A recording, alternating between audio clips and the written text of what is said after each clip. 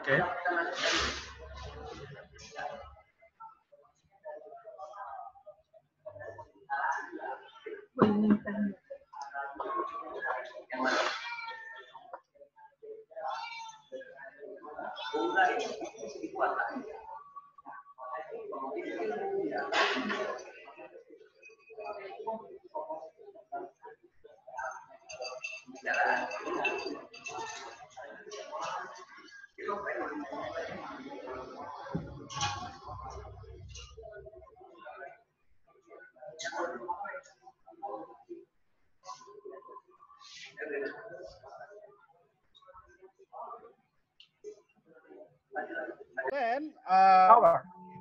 Then, of course, I will close it later.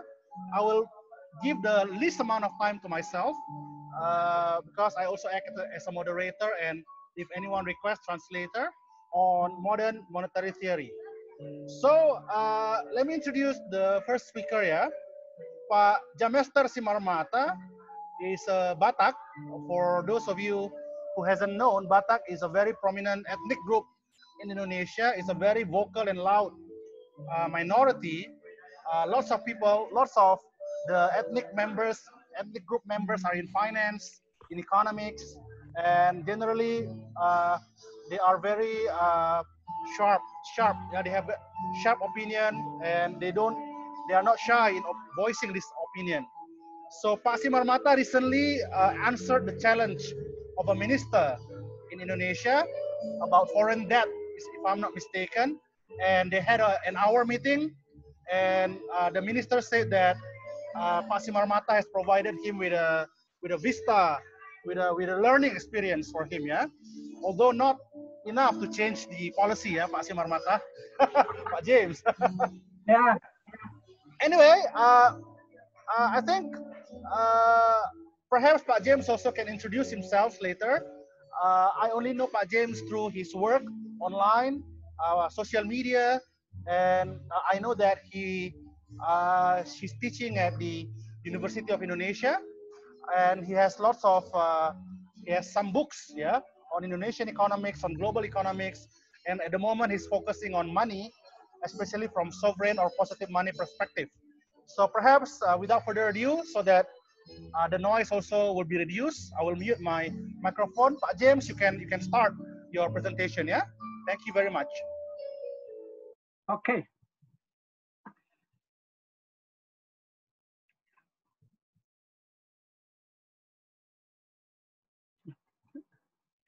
So, okay, I will be first to talk about money and the economy. Oh iya, oke. Iya deh, iya. Iya udah, ha. Oke, ha. Makasih ya, Ku.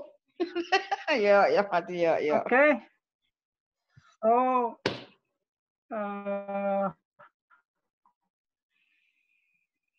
this is just a history. I make a reference to Stephen Charlenga. I think I have got a lot from him.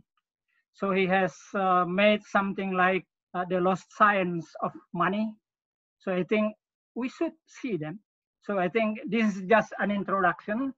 I don't read it just to say how is the development of the economy from since 30,000 years before Christ, and then it's until the agricultural commodities in a way, something like that, which has been the primitive money system. So it is very interesting to know what is really the origin of interest in the economy. So really it started from the loan in seed grains. Why seed grains? Because grains, it will be self production. It will be something like reproduction. So really the origin of interest is from farming. Grain, when it is implanted, it will be reproducing, and then from one grain you can have 100 grain. So this is really you can get the interest from that. So now it has been, people, I don't know, I think mostly what is really the origin of applying now interest rate in money. So when it is loaned, it is the power that has the power of production, and it is interest rate that has been taken from that. So like I have said just now, from one grain you get 100 new grains, and then you, I don't know what is the grain, the interest that has been determined. But there was a change in that. If it is from reproduction, so from reproducing material, then in Babylonia it has been used to inorganic material. So it has been as it were living organism. So this is really the problem. There has been a change in that from living organism to immaterial, inorganic material. So in the time in Mesopotamia, there was agriculture, debt forgiveness. Now we hear, for example, Jubilee. Yeah, in 2000, in 1999, when I was in Washington, attending the seminar with the head of IMF, because Indonesia was just in 1998 had a severe crisis in financial crisis. So I was invited to come there, and then we have been talking, and then had been debated harshly. Michael came soon because it has been a very Indonesian people suffer very much. So at the time we see in Washington there's a demonstration of the developing countries who had the debt. So now let's go start barter. Really, it's the starting of exchange of production. It is really an enabler to division of labor. So barter is a means of product exchange, original enabler in specialization. So if you see, for example, Adam Smith has been saying the origin of the world's, the people wealth, the country's wealth is division of labor. Yes, it has been started really by the people practicing the barter. So this is really that has been started by the primitive exchange, this barter. So now specialization, it has been able to increase the productivity. Yeah, before, what is the inconvenience of this barter? The so-called double coincidence of wants. Very difficult for you to know the price of the other product you like to change, and then he didn't know also what is the price of your product. So there is double coincidence of wants. Is something like how to get the right price. It's quite a difficult process. So then money innovation has been revolutionized trade, either in a country or it is along for all the world. Yeah, so money has been firstly as a commodity. There is commodity, for example, there were cow, grain, silver, tobacco, gold, silver, bronze. And in principle, commodity money has intrinsic value equitable to its nominal value. Like, for example, when we had previously money from gold, usually it is considered the gold content is equal to the face value of that money. So also silver. But this is also when we see later the so-called fiat money. Fiat money really is a money where nominal value is higher than intrinsic values. It has been used by many kingdoms. Let's see, for example, in Greek, like Lycurgus and Sparta, money was made of iron, and then in Roman Empire, Numa, used from bronze. In China, Dynasty Song, used from leather, and all these three kingdoms were prosperous. The prosperities, one is from the so-called seignories. It is the difference between the face value and the intrinsic value. So you see there, the source of income of the state is from this seignories. I think this is has been we are now, I think, also fighting to get this to rebuild this system again, so that the seignories should belong to the states. So in modern time, the so-called paper fiat money dominates the world. Now, modern fiat money made of paper and then in the form of digital money. So we now have paper money, and we have also this is digital money. You have in your card, something like that. So this is the two kinds of money.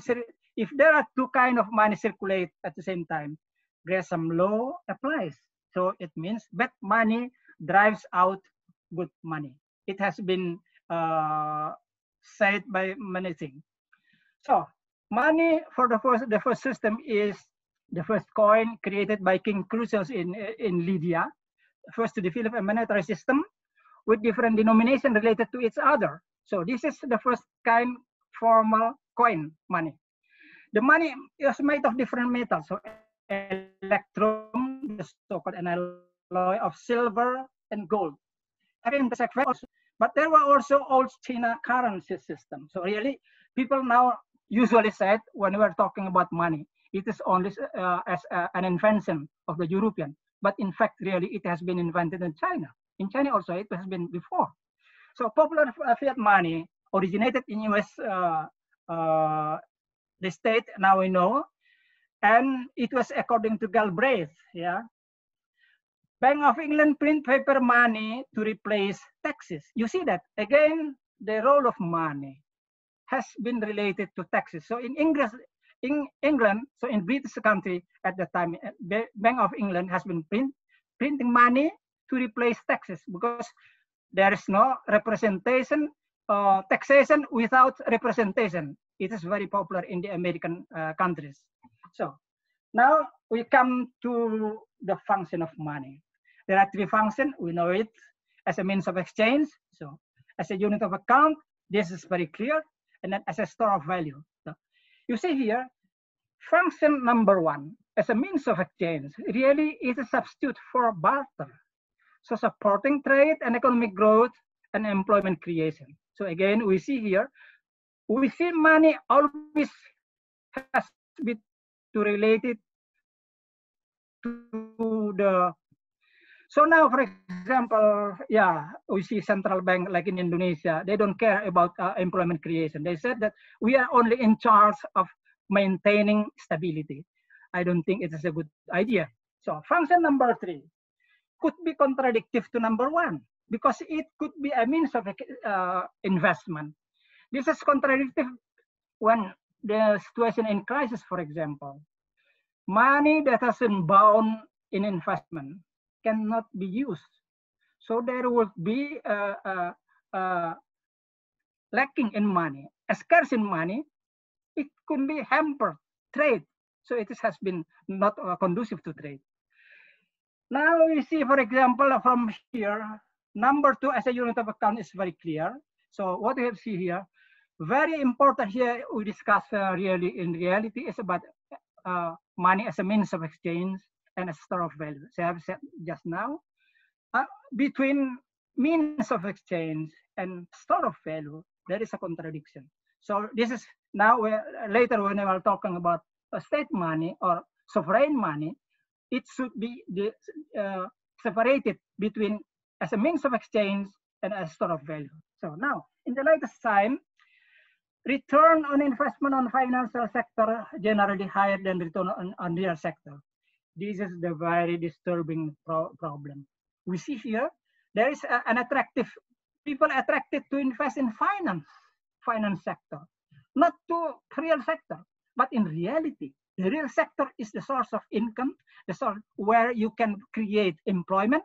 It is not supporting the welfare of the people.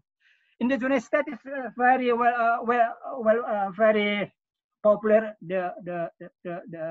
the terms FIRE.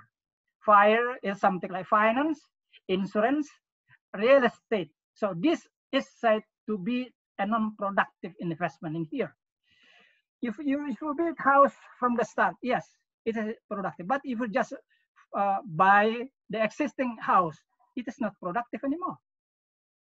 So now we go to the bank system and money creation. The two-tier bank system in a country, in any country, central bank at the apex of the system, and the commercial bank in the second layer. The central bank creates reserve money, and they determine the reserve ratio. In Indonesia, it is called Giro Wajib Minimum, GWM. Now the bank, commercial bank create a scriptural money. So you see here, there is a two kind money, reserve money created by the central bank, and then scriptural money created by the commercial bank. Now, commercial bank could be operating as here. This is the very division, the theory of banking. Pure intermediary institution. You read in textbook, all books write that all bank as an intermediary institution. They can, if you follow this, the principle of pure intermediary institution, the bank cannot lend money if the bank does not have cash in its vault. No money creation in pure intermediary institution. The second kind of a bank is reserve ratio principle. Commercial bank have to keep the reserve ratio and the whole cash it is its own. There is a creation, the money creation here, but it is in the network of banking. You can see it very clearly if you open the books of Samuelson. Paul Samuelson from MIT. He gave a very clear explanation for this. But now it has not been practiced. So really now that has been largely practiced is money creation principle. Individual bank can create money. So it is not only in a network of bank like the reserve ratio principle, but even individually, a bank can create money and then lend money to the people. This bank create money out of nothing. So it is not, there is no in store, there is no involved. So the three principle of a banking system very well explained by Richard Werner, as I have mentioned just now, before. Bank and money. Based on the latest data, most of the money in circulation is created by commercial banks. The statistic from England, it is 90-70% of the money in circulation is created by the commercial bank. So it is created by the central bank, an organ of the government. It's only 3%. So really, if in the old time, the government take the senior rates from printing money, now it's only for 3%. The money that has been printed by central bank, created by the central bank, so it is very small. What is the rest? It has been enjoyed by the private bank. So Bank Indonesia, according to the RR that has been promulgated, it is only the same percentage, I think, near the percentage of the Bank of England. They never published the percentage of this. So one of the surprising facts is that many people do not know the reality. No, I have this in my experience. When I write in my WhatsApp account about this, that private banking, commercial banking create money, they don't believe me. They said it is the government. No, I explained, but it's very difficult. So this is the problem now. It is something like the Giovanni, when he said the world is flat, not flat, but round. Now he is even excommunicated by the Pope at the time. Okay, so saying that commercial banks are intermediary is contradictory with the reserve ratio. So now in Indonesia, for example, the law said that the bank is based on this intermediary principle, but it has this reserve ratio. It's contradictory. So that and our people member of the parliament, they don't understand this. Many people don't understand. Even many of the people in the Bank Indonesia, in our central bank, don't understand seniorage. When I was presenting my document in one seminar, and the people who guide the discussion is from Bank Indonesia, he asked, "What is seniorage?" I just laughed at the time. Why he didn't understand? Why he is in the central bank but he didn't know that? Yeah, something like that happen many things in our society. So money creation and then seniorage. Money creation, commodity money. So in commodity money, face value is the same to intrinsic value if production cost is insignificant. But in the commodity fiat money, simplified, seniorage is equal to face value minus production cost. So as I have just before, like Kurkus Greek and Numa and such like, these are enjoying really the seniorage from even they made commodity fiat money. So even though it is made of material, if the value of nominal value is greater than the intrinsic value, it is said also fiat money. So paper fiat money production cost is insignificant, but now almost zero in digital currency. So in general, this is seniorage. So Maurice Allais, it is an economist from France who got the Nobel laureate in 1988. He's very strong in argumenting that fiat money with seniorage, it is unearned income. So it belongs to the state. You cannot let it to private. It should be taken as taxes, or it should be the right of the people to have that. This, I think, that should be maintained in the present system. So now about money quantity and volume of trade. What gives paper money value? Lesson learned, yeah. Benjamin Franklin. It is not because of the legal tender laws or the fixed exchange rate. It means at the time, if you have $10 fiat money, you can exchange them to gold. So it is not because of that. So he said, it is the quantity of paper money relative to volume of trade it serves. So it is that make money value maintained, that there is value of money. Excess of paper money relative to volume of trade will cause it lose value. In the United States, at the time before they were independent, they were still the colony of British. In Philadelphia, for example, in Pennsylvania, it is very stable, and the economy prosper.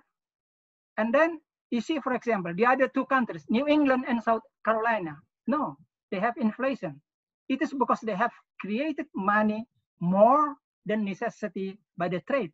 So this has been, so it should be also our lesson from the experience that has been experienced in these states, the Pennsylvania, who was, I think, at the time, Benjamin Franklin is the governor. So function of money is to replace barter. Yes, we have talked about before. Now, Goldsmith Bank and reserve ratio. See, this is very interesting. So metal money or gold is very cumbersome to bring. For example, if you like to bring 20,000 money, it will be it has a weight 168 kilogram. It's very cumbersome. You cannot get it. So what has been done?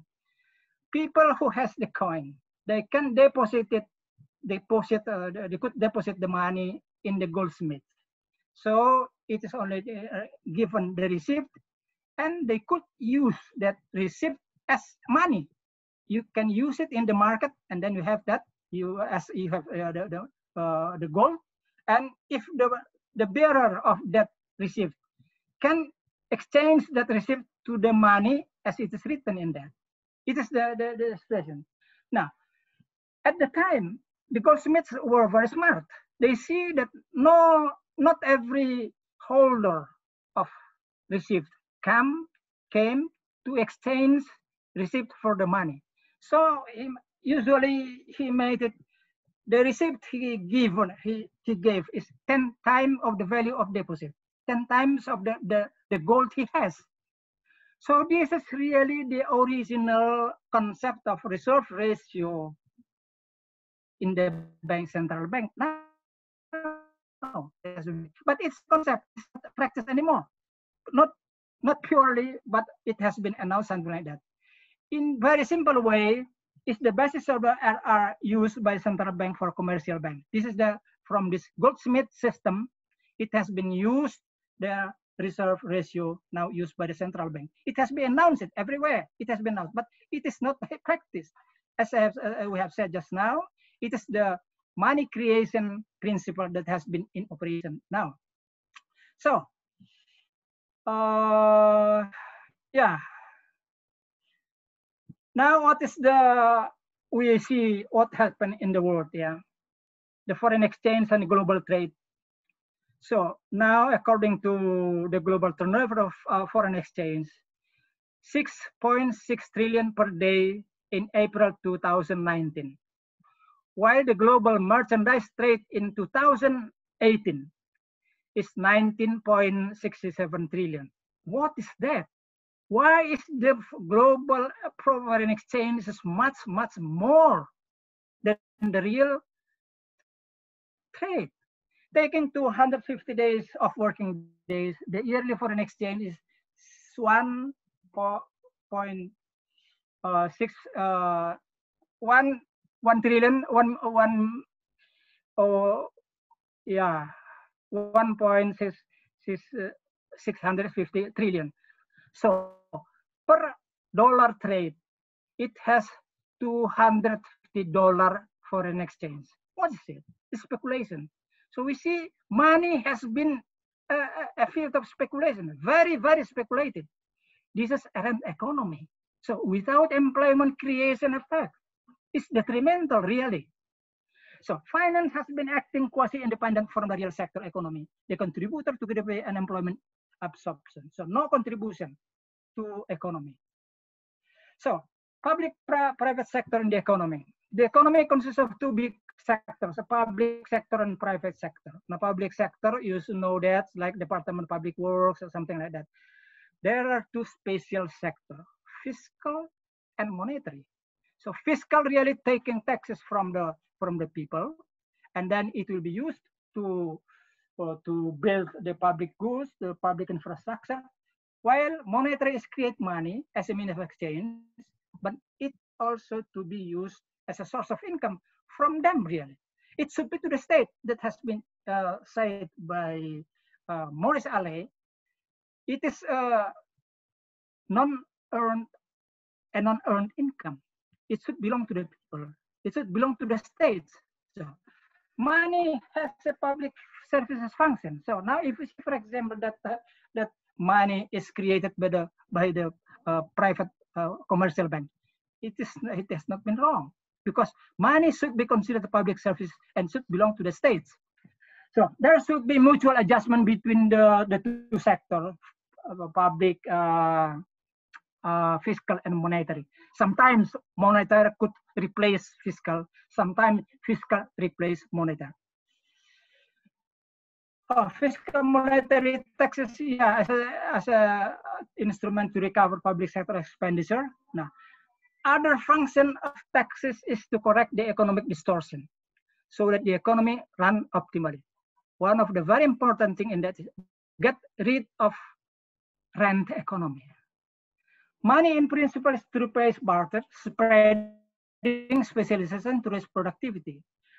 Money fiat creation entail revenue generates without rendering service or product. See, for example, when they create money, no employment creation, no service creation. So it is just, yeah, it's because money created out of nothing. So it creates, it contributes nothing to the economy.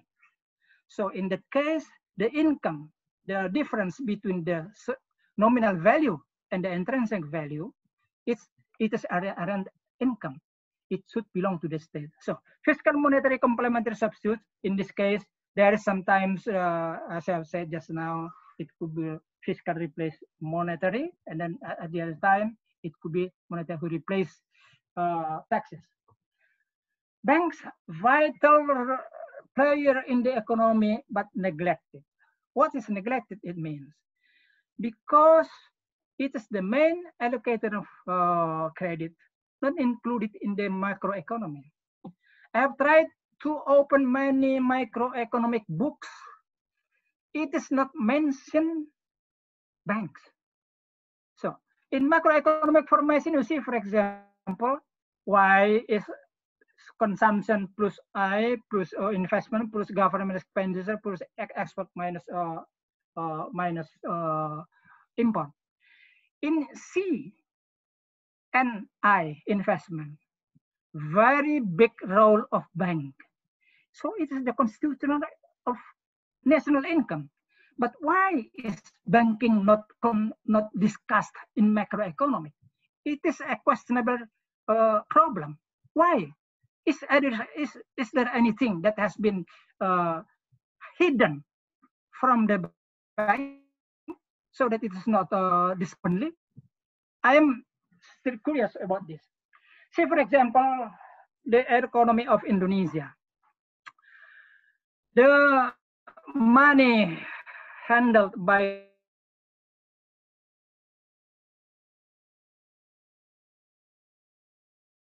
central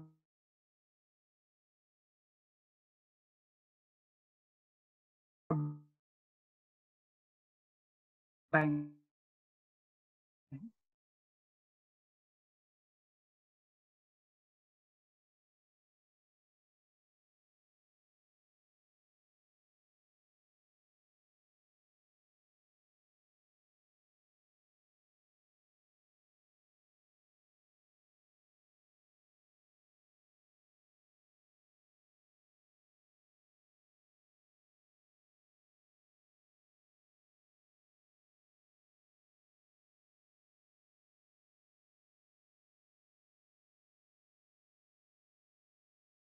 In order to have a monetary, we have to see this.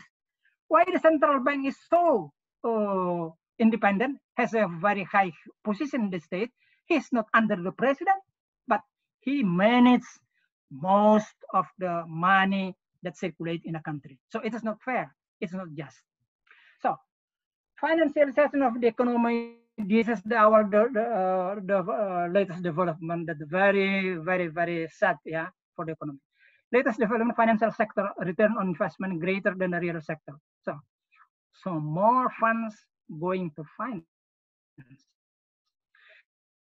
Financial sector term oriented because they can gain profit in very short time. See, for example, the so-called high frequency trading. It can get money there, zero in microseconds. How do you see that? What is the meaning of investment in that field? Microsecond, you get the money. It's not conceivable. So financialism of the economy, due to its more attractive period of investment, many corporations build its financial unit to earn this in financial market. See, for example, like stock market, big corporations like GE and GM, they have such units. It is not to engage to deal with their internal monetary problem. No, they are engaging in the financial market, and their profit for that is sometimes very big, could be significant. So that's why that big corporation has been creating this financial unit, even though really like GE, General Electric, General Motors, their business is very different from financial sector. So most stocks are from existing firm, not IPO. Their asset prices rise due to bank credit. The bank from credit give always, say for example now in the stock market, the index is very rise. The economy is 0.5%, but they are raising the 10%, 5%. Where come that money from? So being commercial bank, they are profit oriented, not people welfare oriented, and investing in short-term perspective. In order to have the economy, you have to invest long-term, not short-term, long-term. You need, for example, you raise paddy at least 4 months, but they could have profit in a day, and like in the high frequency trading in microseconds. So this is a distortion of the economy, a distortion. Behind financial sector is banking. So loan guarantee and profit motive. Being profit-oriented, commercial bank put high priority on profit, but loan guaranteed by collateral. What is the problem here? This is relationship banking prefer old known customer. For loan guarantee, high value collateral. It means high value collateral. Only the rich could have the value collateral sufficient. I have once go with my friend to the bank. They have demanded the collateral value 3 times the value of the credit. Very big. So it is only, it couldn't fool the small and medium enterprise. Small and medium enterprise is the absorber most of the labor force. So this banking system has been distortive to the economy. Relationship banking quite allergic to innovation because no previous record. So the bank, they consider previous record to be important. So if there is someone come to propose a project and innovation, it will be rejected because no record from them. So because of that, they have to find another source of funding. It's have been proposed by some Peter. Yeah. Loan guarantee allocation of credit tend to go to the big or success corporation, hurting small and medium enterprise and jobs creation. Bank within conglomeration. You see, in Indonesia, there are many banks which are within a conglomeration, preferring their inner group, hurting equitable enterprising. So this is the distortion many think has been coming from this banking system. So financing development in developing countries. Many developing countries are dependent on foreign debt, neglecting domestic bank source. This is due to the theory development economics, proposing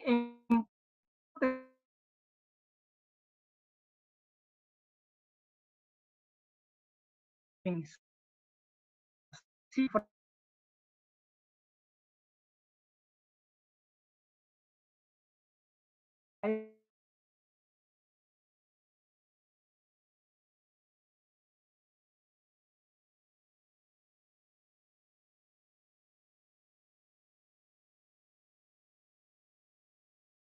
addict on foreign debt. Borrowing from friends highly advised by the World Bank and even the WTO, making them highly indebted. This should be a new development paradigm. I propose this to be a new development paradigm.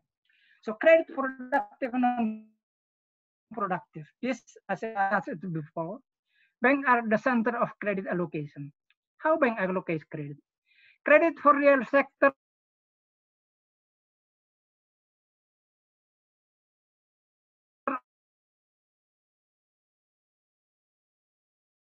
productive credit for non-productive sector. For example, for the so-called fire which are for speculation, real estate, and other financial products are the objective of making an economy to serve the people welfare. So private banks tend to high profit activities, hence financial sector, which has also short-termism. Yes, short-termism. This is very contradictory to the objective of building an economy. With an almost independent financial sector from the real sector, financial sector wealth soars unthinkably. This is the virtual wealth. So say, for example, the Bank report in 2019, it was predicted 900 trillion financial wealth.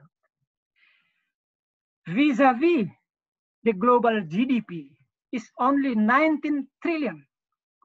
Where is the support of this financial wealth?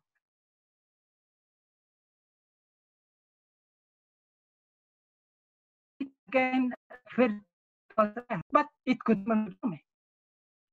So this is out of the commercial bank marketing without effective control of the central bank.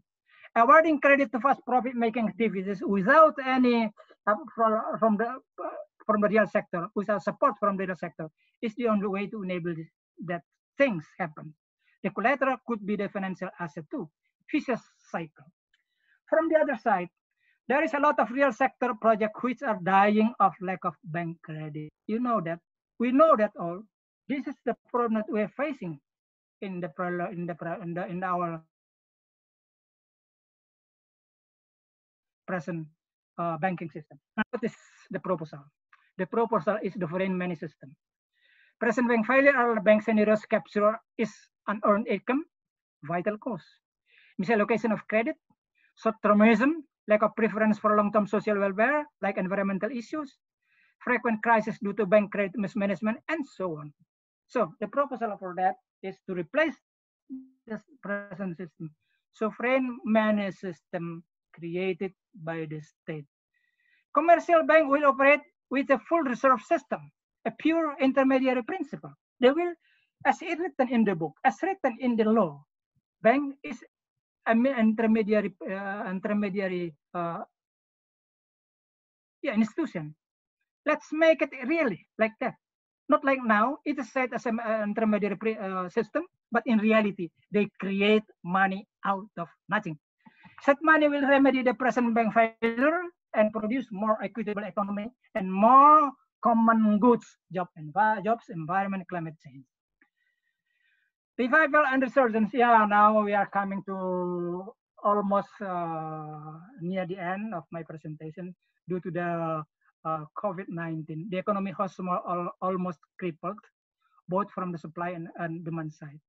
Recent second wave of COVID-19 in Spain and other European countries has triggered new concern. We are afraid the economic perspective is now closely related to the COVID-19 proceeds, its vaccine discovery. So it will be closely related to that. In these uncertainties from the supply and demand side, fiscal is almost dead. Hence, the only thing that can be proposed is the monetary instrument. It has been proposed by Stiglitz also. So I think we don't have any, if there is a small part of the economy now in operation, it's only small part. They cannot get many people couldn't get their previous employment. We are afraid about that. In the meantime, there should be a special economy restructuring adjustment for the whole economy. The work from home new situation. So what is the proposal for that? Production system specialists, they have to convene to find out which system can be used in the work from home situation now in. New production method of all kind has to be discovered to enable people finding workplace. All this must be financed by money creation. Before we can find that system, all that must be financed by money creation. It could be done if the money creation is nationalized. But any money creation must be related to the real product service to avoid inflationary effect. Due to recent advancement in the conference technology, national brainstorming could be made to find any alternative to the proposed one. I think I have come to the end of my presentation. Thank you all. Danke Ihnen. Auf Wiedersehen. Danke, Pak James. Ya. I think we have had a very productive 45 minutes, or even, yeah, I think 45 minutes. Without further ado, Christian, you can start your presentation. Perhaps Pak James can stop his screen sharing. Yeah, you are the host. You manage. Okay. Okay. Okay, great. So Christian, you can start.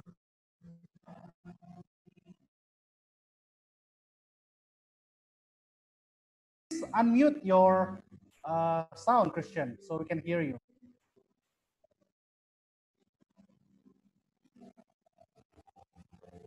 Your sound is still mute. I can see on the screen, so please press unmute, Christian.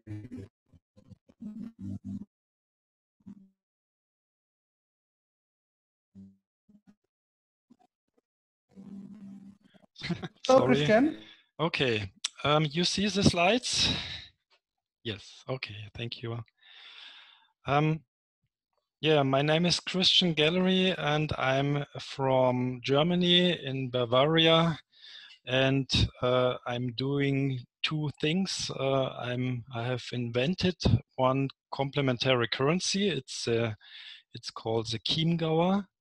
It's a small currency in Bavaria, in the southeast of Bavaria, near Munich.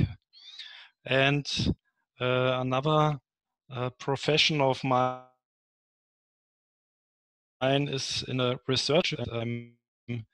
I'm doing a 4-year project in the topic democratizing money and credit. It's a university book, and that's a very interesting topic to me, and I can relate the practical field and the theory work. And I want to tell you a little bit of my research. And yes, the first thing is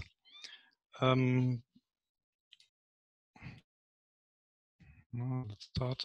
The first thing is with the phenomenon of currencies worldwide. We have all the national currencies, and we have more than, I think, 10,000 complementary currencies in the world, and some of them you can see, but most of them they are nearly invisible for you, and they are in regions or they are in certain sectors, and it's very interesting what their functions are, and yeah, what their goals are. And I have some examples here, and you can see an example from Japan. It's a social currency with in the unit of hours, and it's a Hurya-Kipo system, and it's for senior people and for people who want to care for senior people. And you have other currencies like the Banca Palmas, that's a green one with the palm in the middle. It's in Brazil, and they want to support a poor suburb of a town, and they have network all over Brazil with 50 or 70 different local currencies, and they work closely together with the state. And that's also a very interesting example. And Bristol pound, you have the Swiss Via in Switzerland, and many more. You also have the cryptocurrency world with the Bitcoin, of course, and Ethereum and all the other kinds. But there are also cryptocurrencies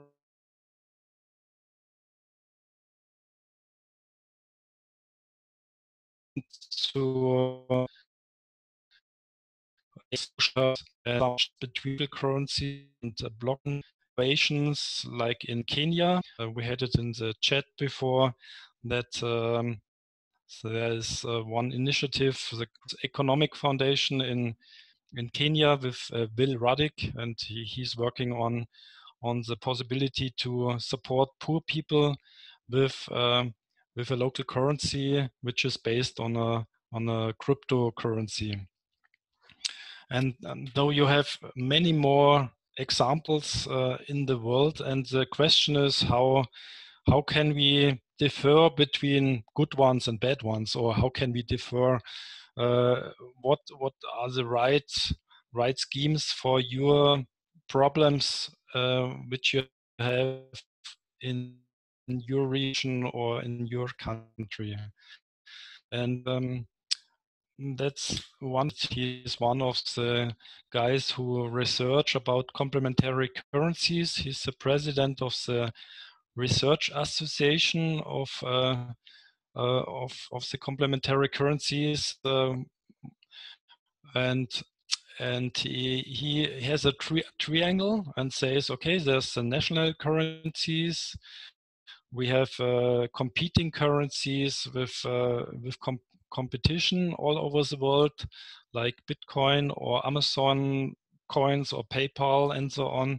And we have complementary currencies who wants to support social needs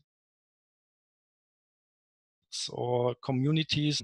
I think that's one differentiation you can make, and I try to adapt money that was created by Beck and Garrett from the International Monetary Fund, and I try to adapt it for my perspective on money.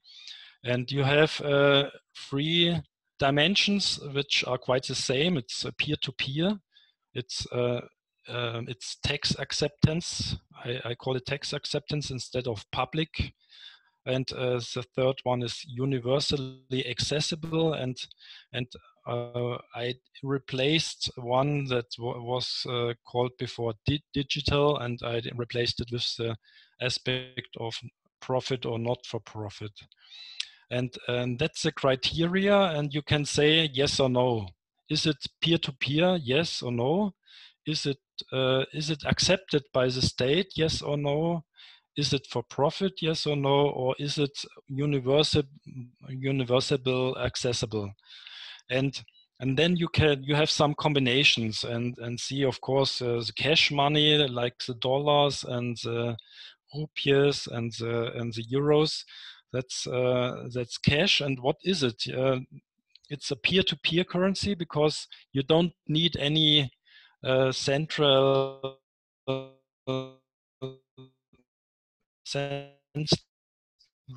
institutions to some of you, and then the transaction is done. That's the difference to bank money. I need the bank to organize the transaction. The cash money is you can say not for profit because it is issued by the state, and the state is doing not for profit purposes, and it is universally accessible, so everybody can accept cash currency. But it's interesting. It depends if you can pay taxes with cash.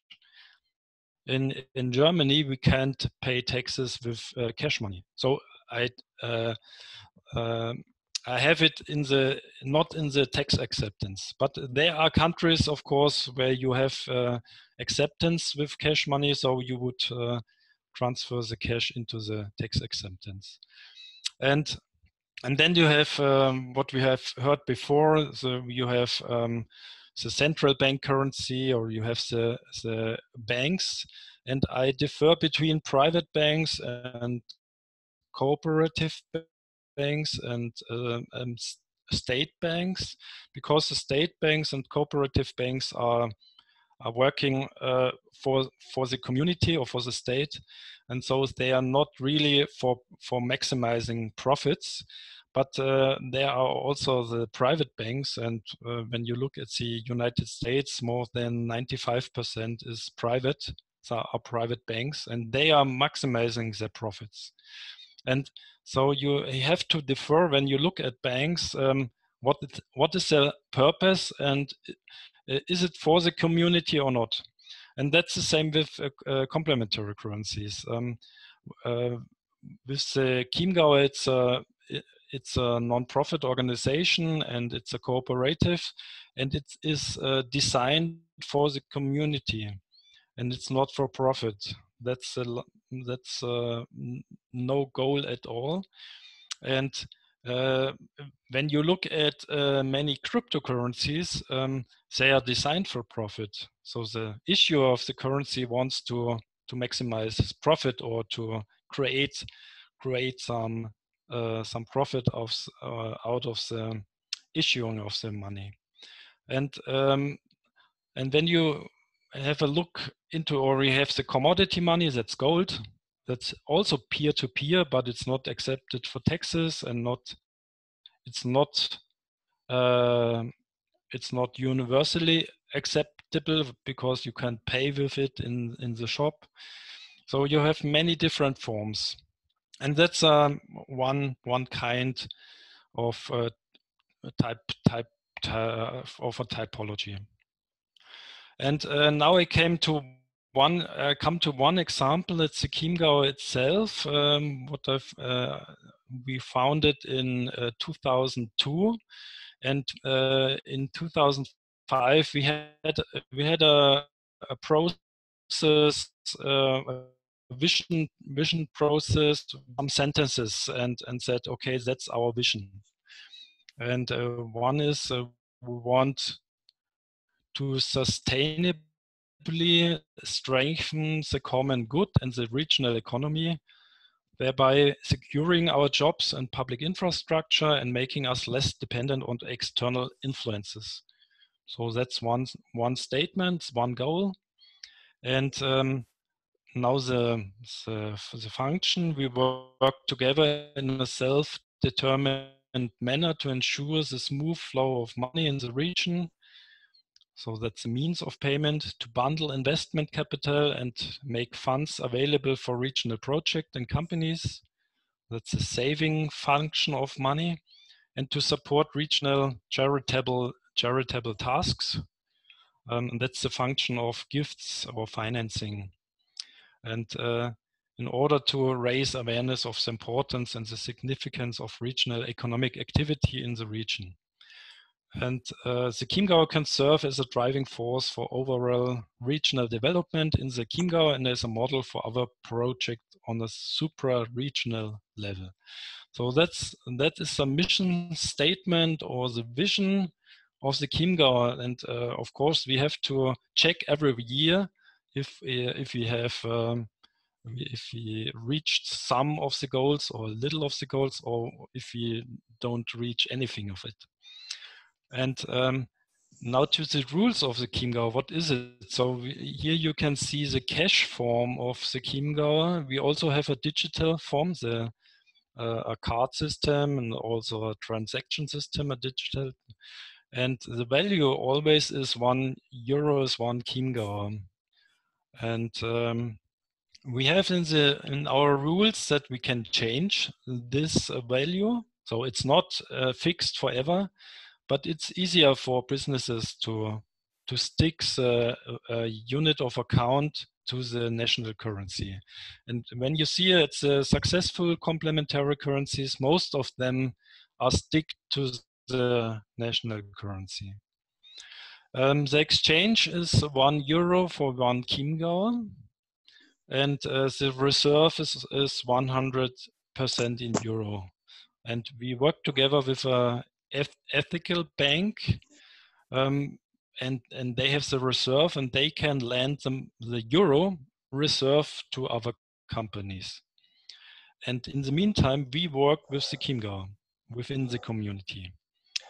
The Chiemgau can be re-exchanged from Chiemgau into euro, and that the costs are 5%, and that's for many businesses, it's quite expensive, and many or most of them don't want to exchange the local currency into the euro. And they are looking for possibilities to spend the Chiemgauer again. The exchange fee is inclusive value-added tax, and all the turnovers and all the fees are taxed by the state. So it's not a black market, it's a white market, and we are very transparent. And one disadvantage is that the businesses can only pay their taxes in euro, and that's always a problem for complementary currencies. And from the 5% from the exchange from Chiemgau into euro, 60% of this income goes to non-profit organizations. So 3%, and this is chosen by the citizens who change the euro into Chiemgau. They have no personal bonus, but they can choose which organization gets a charity of 3%. And then another aspect of the Chiemgau is that it is a money which has a negative interest rate and which grows old. So it makes no sense to hoard the money or to speculate with the Chiemgau. And I think that's not very often with complementary currencies, but in our case, we try to implement this idea. And there are many or some economists like Kenneth Rogoff from Harvard University who says, okay, that's the right rule. We would need 6% negative interest rate for the national currencies. And today we have a maximum of 0.75%, but there are no currencies in the world with 6%. So we have here a single rule, and but we see in our experience that is working very well, and people accept it when they are used to it, and they need about 1 or 2 weeks, and then they are getting used to this kind of rule, and then they see that it is a good rule for the community, because nobody hoards too much money, and everybody who has something to offer has not wait too long that somebody come to spend their Chiemgau for performance of the participants. And I think that's a big problem in what we see in most of the money is speculative. And we had the presentation before that more than 99% in the world is speculative.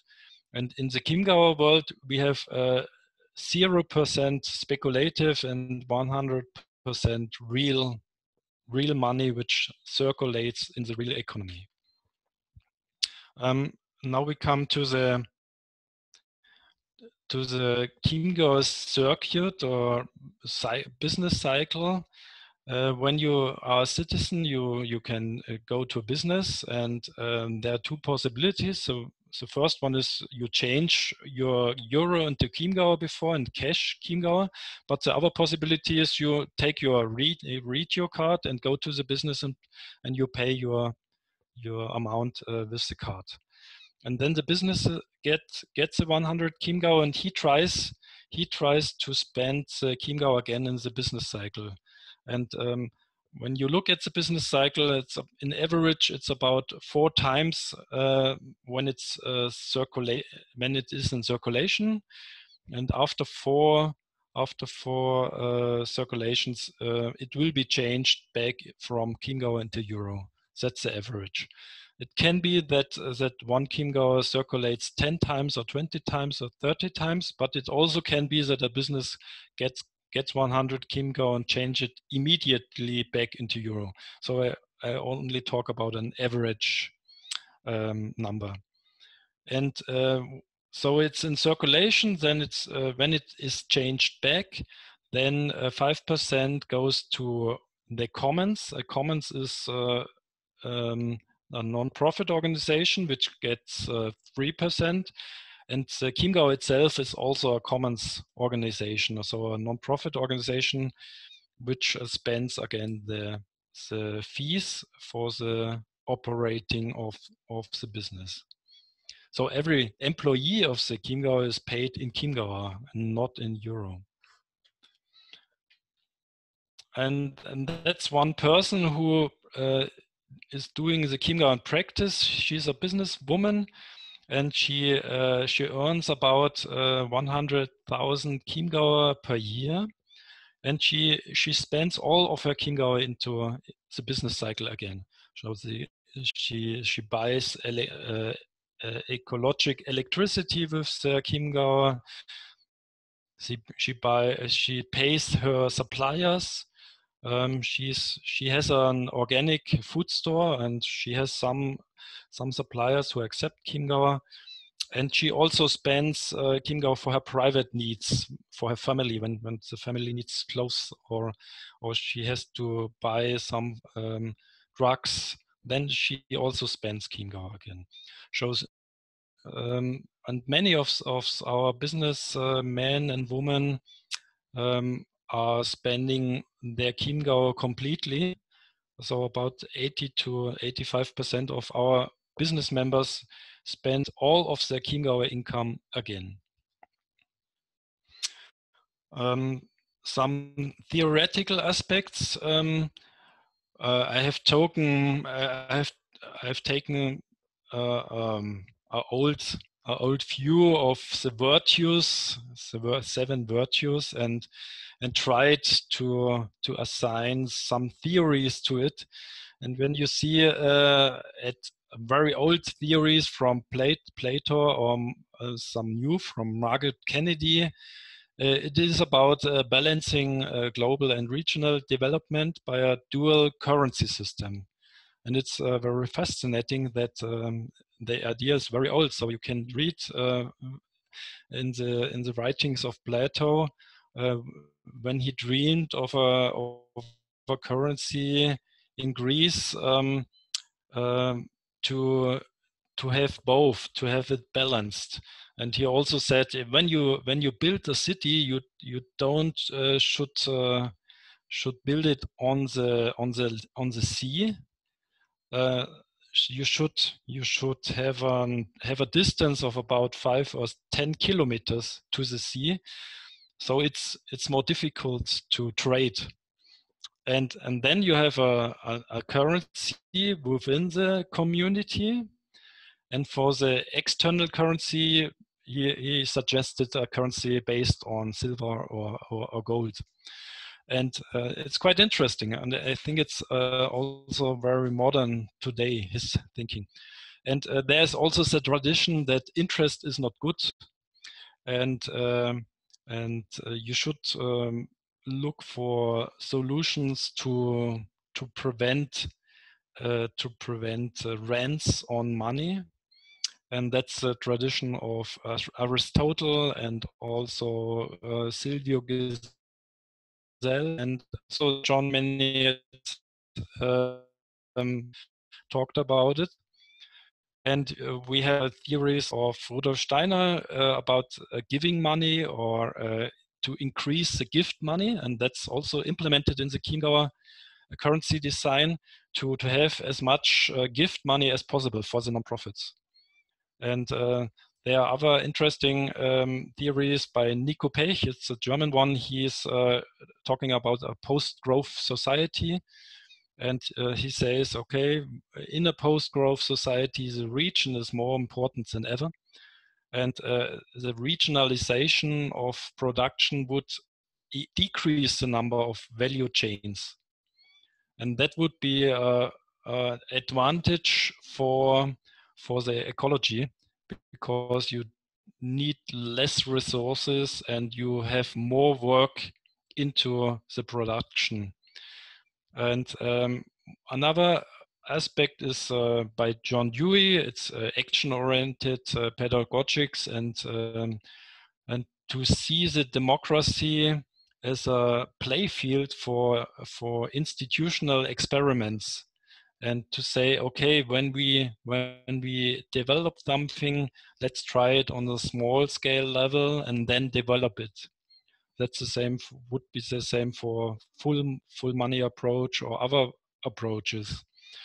And we have the Small is Beautiful approach by Leopold Kohr and Schumacher and Eleanor Ostrom. And I think also a very important aspect, the aspect of the commons. So not to have only private property or state property, more to have property in between. And the last thing is always the courage to do something, not to only talk about it. And that's yeah, great women and men like Martin Luther King or John Lennon and many more. And one aspect is also, what kind of money do we want in the future? Do we want a future from a hierarchical aspect? So that you have an organization like the Libra Foundation, and they say, okay, we issue the money, and then we say, okay, these are the resellers and these are the customers, but we decide about the rules of money? Or do we want a future of money where we all can decide in a democratic way about our currencies? And I think that's a very important aspect, to think more about it, and to think about not only states. That's also very important, to have states who issue the currency, but also collectives or commons who issue currencies. And I think we have to find a good way in between. As a flower, I have talked about a lot of it, and so I'm coming to the end. And that's our project, Democracy, and with 10 other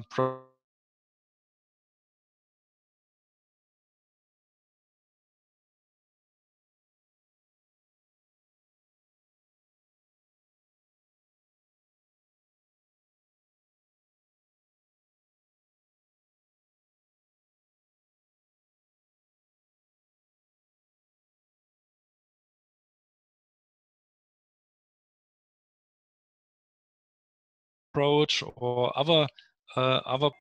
Thank you, Christian. Could you stop the screen sharing? Yes. So we have several. We have at least one question here on the chat from Mirza. I think he or she would like me to ask the question to you. Also, Pak James, feel free to ask any questions to Christian and any other participants. Yeah. So the question is from Mirza, Christian. So basically, King Gower used for faster transactions without stops. You can't hoard, so you basically exchange within 90 days. Or better say, you have 90 days from start of the deal to finish it and transfer the money. For bigger companies, the 5% exchange rate is no big deal. But what about smaller ones? Mm-hmm. So Christian, you can answer. Yeah. Yes. The negative interest rate is applied after 90 days, but then it's only 0.015% per day, so it's a very small amount. For example, when you have about 100 Chiemgauer, then you have to pay 1 cent per day. And you can prevent this by spending the Chiemgauer to another Chiemgauer company, and then the next Chiemgauer company gets the Chiemgauer also have 90 days to spend. So it's very easy to spend the money again, and we work together with business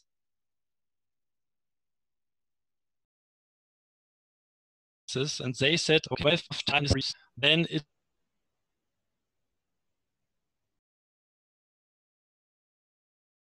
it's okay for us, because then we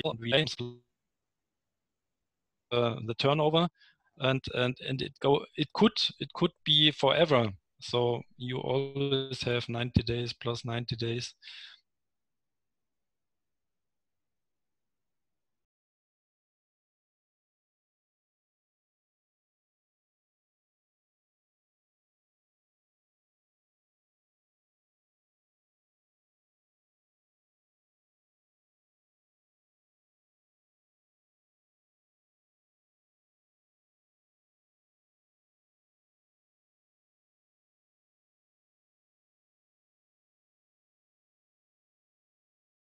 Because the small companies can spend the Chiemgauer again, because they don't suppliers and or insurance or electricity or many things in our network. We have about 500 businesses. And it's also possible for small companies to use it for private uses. They always find ways to spend it again. So therefore, the 80 to 85% of businesses who spend all of their Chiemgauer are all small businesses, and the exchange back into euro is mostly made by bigger companies, and they don't find the ways to spend it again, or only a part of it, and then they change back, for example, 50% of their sales. And we work on it. We try to find more possibilities to spend it again, because every Chiemgauer who is spent within the network increases the value of the network, but it's not always possible. And so that's also the reason why we have this open kind of system. We also have all the systems which have you have no possibility to change back into national currency, and they are also very important models. But in our region, we found that it's better to use this kind of model. Thank you, Christian. Now, Pak James Fazlur Rahmat, he has a long statement and question. Saya tanya dulu, Christian. Okay, please, go ahead. Yeah. Hi, Christian. Hi. Hi, Christian. You hear me? Yes, I hear you. Okay. Great. How do you compare Chiemgauer to the WIR in Switzerland? Mm-hmm. There they have this limitation of person in the group, and some shops so in their shops that if you use WIR, there will be a discount or something like that. Mm-hmm. Do you have something like that in Chiemgauer?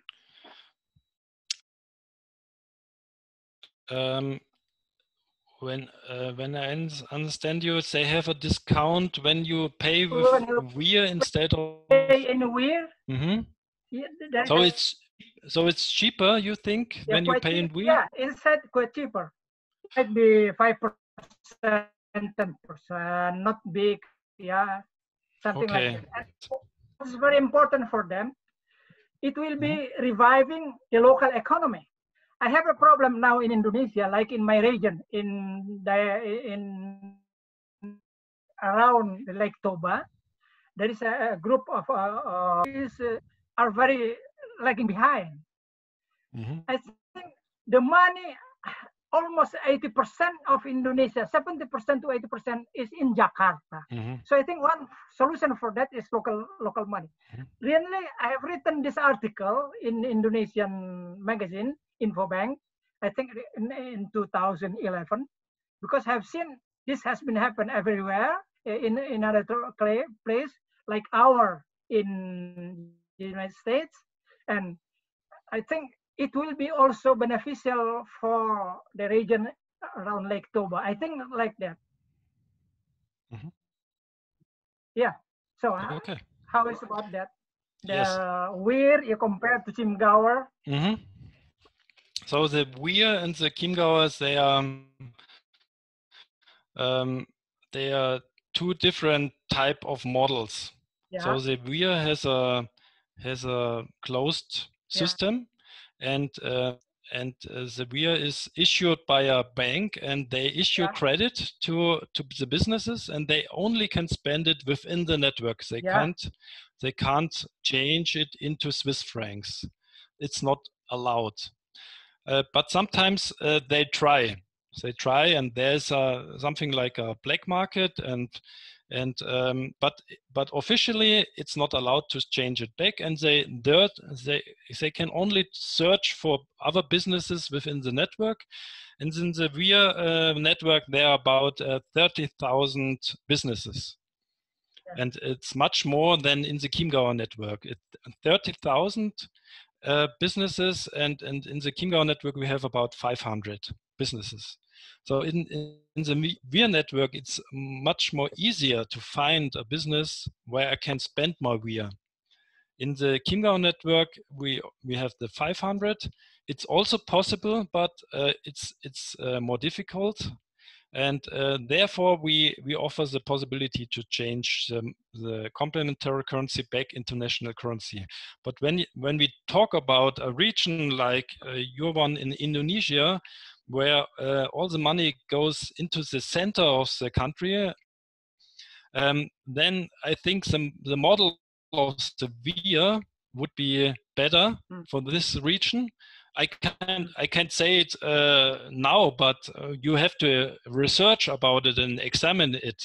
But when I hear it, the problem, or then I would say I would design a model based on the Weir and not based on the Chiemgauer model. And though you always have to look very carefully when at the problem what you have, and then to start to create the solution. And that's the aspect of the complementary currency design that you have to think about very hard in the beginning before you start. And of course you have advantages and disadvantages with every model. It's always. The Weir has the disadvantage.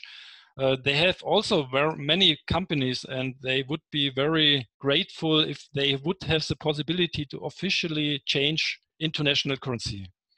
And so it's always a very big question how to control the system, how to manage it, and how to find the rules together.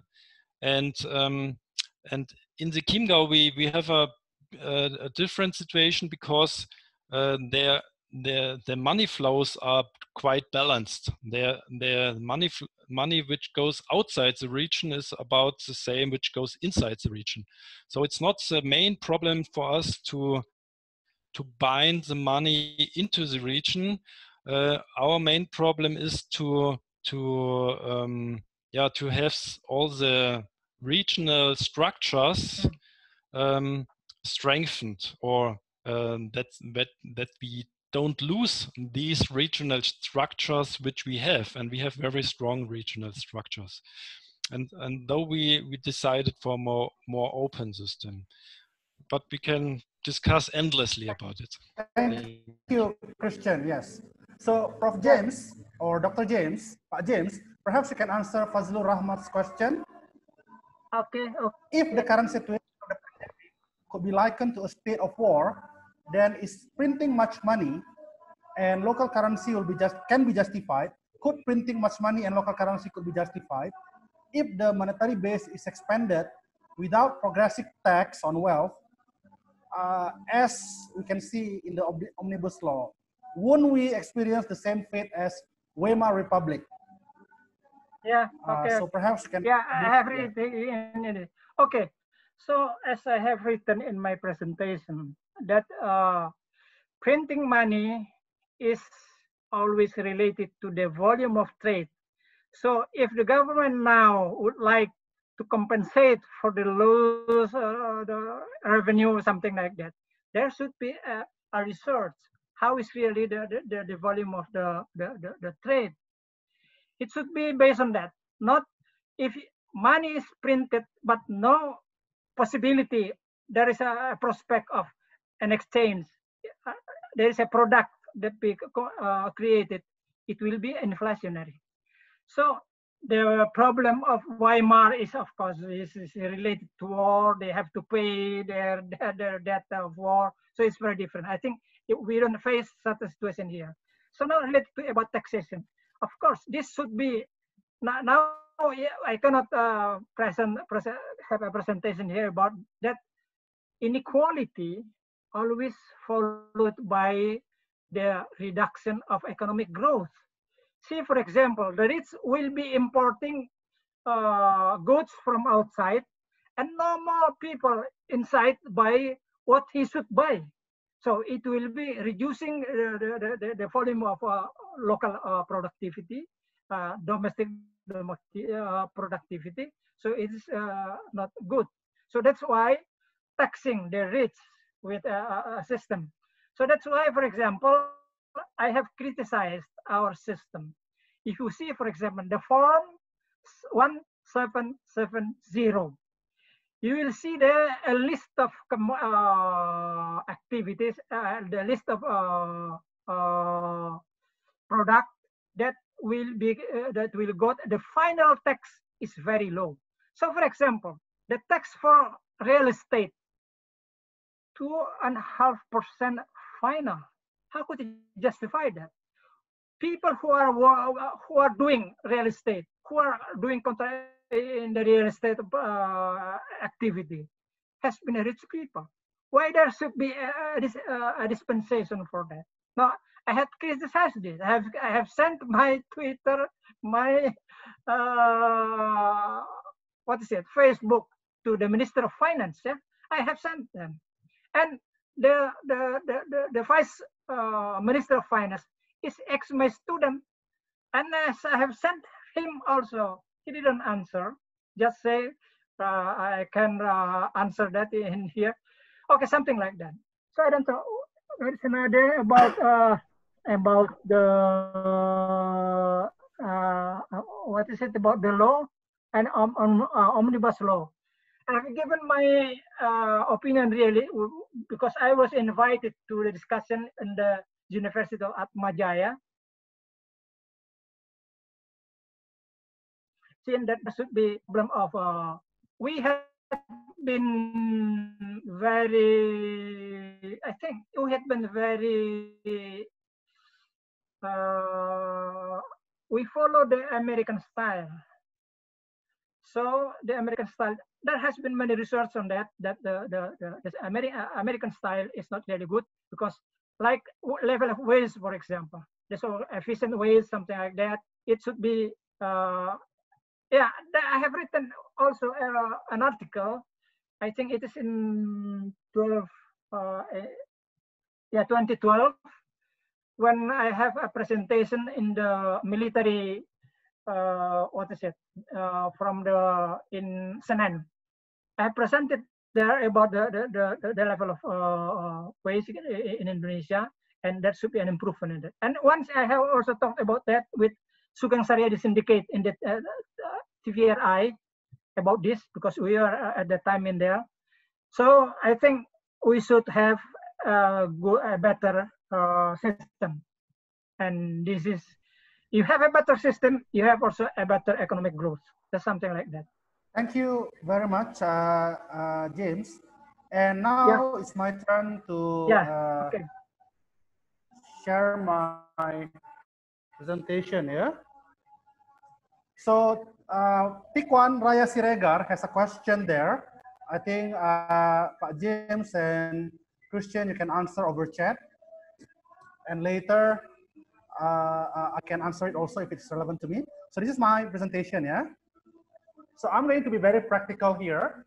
Pak James and Christian has presented the theoretical aspects of it, also the practical aspects.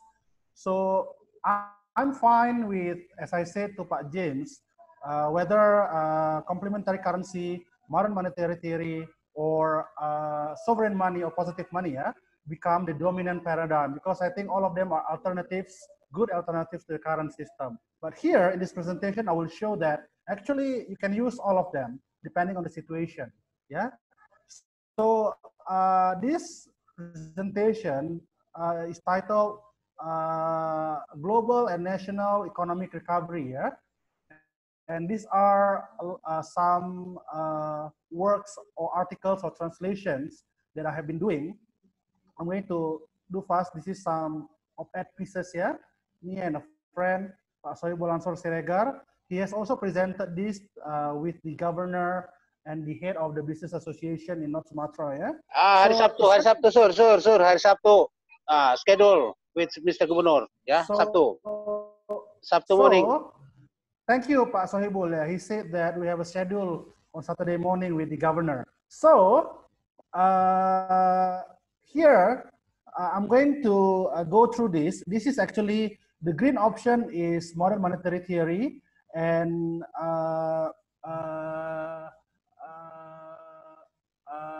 sovereign money maybe also, but not really, because Pak James has a very specific idea. Yeah, he's actually very critical of banks, while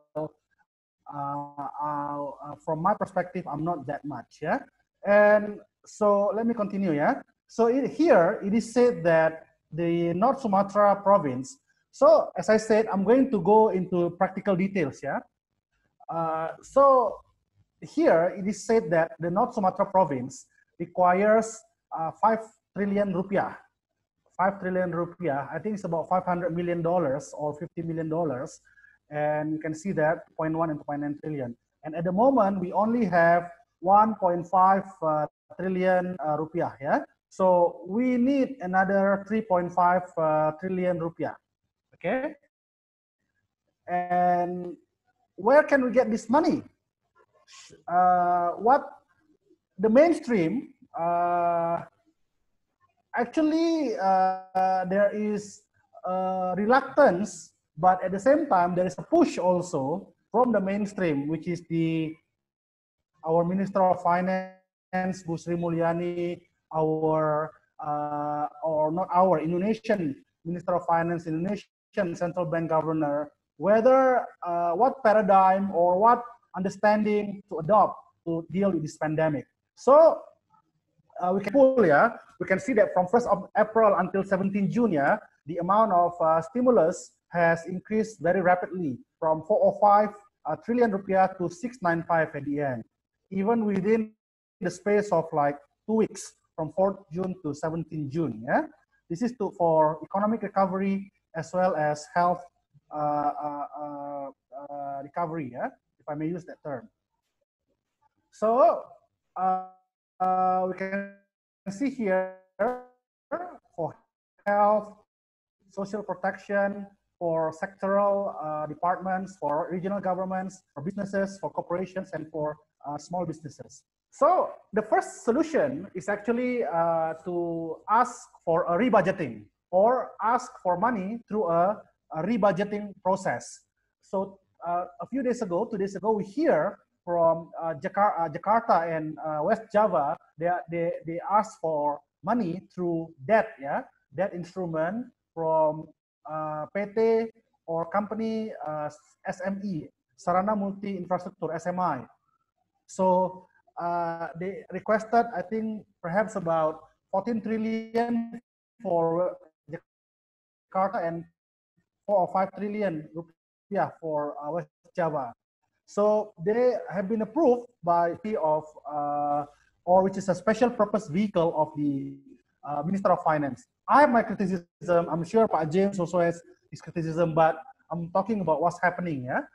So again, I think a lot of Indonesian regions, their budget has been cut, or they did not receive much income from local tax. So they need to ask for a rebudgeting. Yeah, they need to ask for more budget. to be allocated more money from the central government. So that's the first option, and this is possible because the central government actually here, the money that they are allocating to the regional governments are actually through a very unique, and Indonesia is the first post-colonial country, first developing country which implements this. There is the Minister of Finance sells bond debt to the Bank of Indonesia, to the central bank, at effectively 0% interest. So that is passed from the central government to the regional government. Yeah. So I have here a regional bond, yeah, but actually what is happening now is not regional bond, but a debt asked, or a debt allocated, or a debt given by the special purpose vehicle of the Ministry of Finance. Okay. So the method is the central bank buys the central government bonds, and the regional government has a debt to the Minister of Finance special purpose vehicle company, which is part of the central government. Yeah. So that's how we can get for North Sumatra at least another 3.5 trillion. Okay. And the debt given to Jakarta and West Java also effectively zero interest rate and 10 years tenure, yeah, up to 10 years tenure. So it's a long time. So this is the complementary currency solution. So it is actually stratified, yeah, hierarchy. So if you cannot ask for money from the central government, then you issue regional bonds. Regional governments can issue regional bonds to be bought by the central bank, yeah.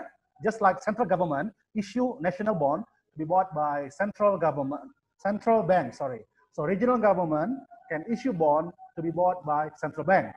So failing those two, if the central government doesn't want to help, but they have they have been willing to help, although through debt instruments, yeah.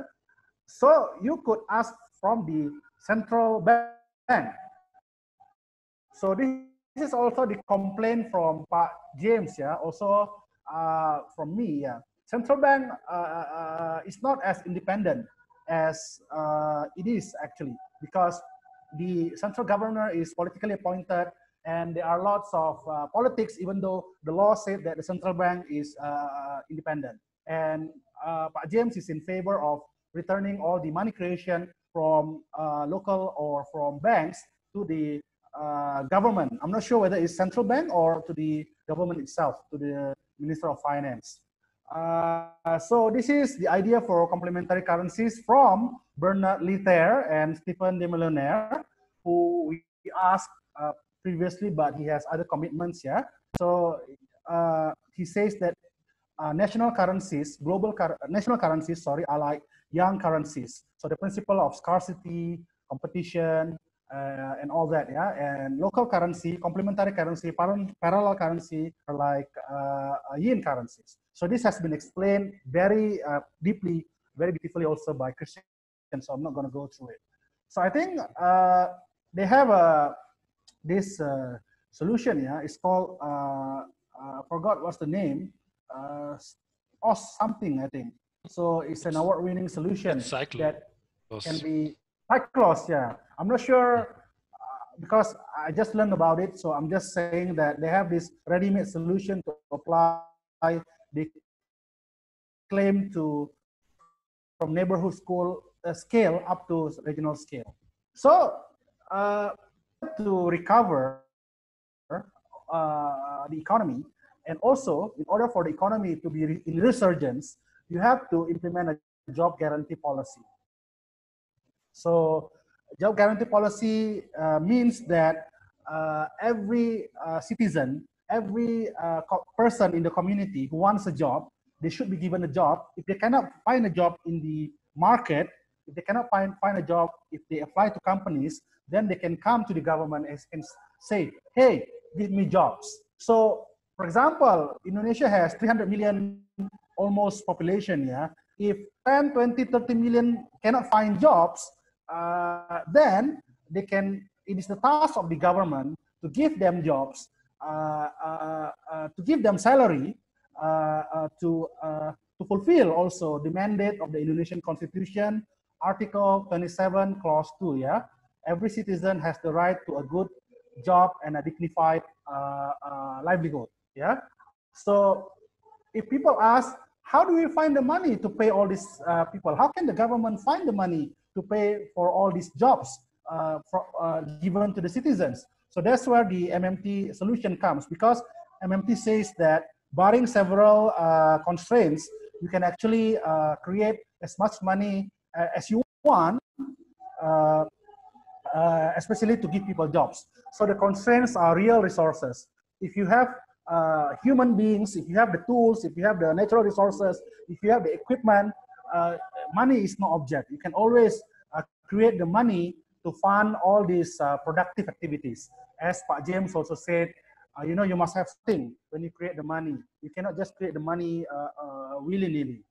Okay, and this is some experts, international experts that we have contacted. So we can add Christian here, and we can add Pak James also. Yeah.